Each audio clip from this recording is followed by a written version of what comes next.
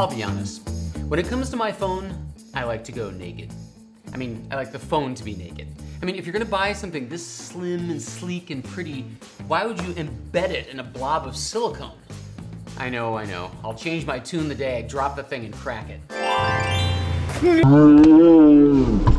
But in the meantime, today I thought we'd take a look at 3 iPhone cases that have secret, unusual powers. First up, the Typo case, whose company is headed by, of all people, Ryan Seacrest.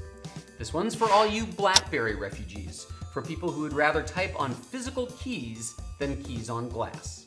You connect it up with Bluetooth, and I mean, it works. It's a thumb keyboard, and it lights up in the dark. But I should tell you about the 3 downsides. First, it covers up the home button. This key here triggers the home button, but if you have an iPhone 5S, you can't use the fingerprint reader anymore. Bummer. Second, you lose all the autocorrect features. And finally, a minor detail. The BlackBerry company sued Ryan Seacrest's company for infringement and got a restraining order, so you can't actually buy this one anymore.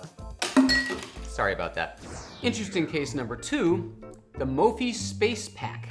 It looks identical to the Mophie battery backup cases, and it does the same thing.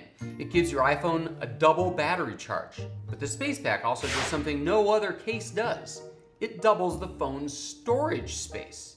You can carry around all kinds of movies, photos, music, and documents, and you'll never get that out of space message. There's a big problem though. The files on the Mophie case are separate from the files on the phone. You can access the Mophie files only in the Mophie app. To play the stuff on the Mophie, you have to use Mophie's camera app, Mophie's music app, Mophie's video app. And Mophie's apps for those things aren't as full-featured as the iPhone's own apps. So, cool idea, slightly inconvenient execution. Case number 3 is this one, the Pocket Plug, 70 bucks, and all you need to know about this case is this. And that's it. You just plug the entire thing into the wall. You never need to carry around your cord. I mean, it works great, but I gotta tell you, this thing is huge. I mean, it's so big and thick. I love the idea of not carrying around your cord, but you pay a huge price in bulk. Keep in mind, if it's about not carrying around your cord, you could just get one of these things.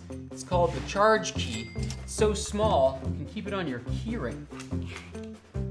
So there you go, 3 cases that attack 3 problems with 3 different degrees of success. As for me, I'm going naked. Yahoo! No! I did it again.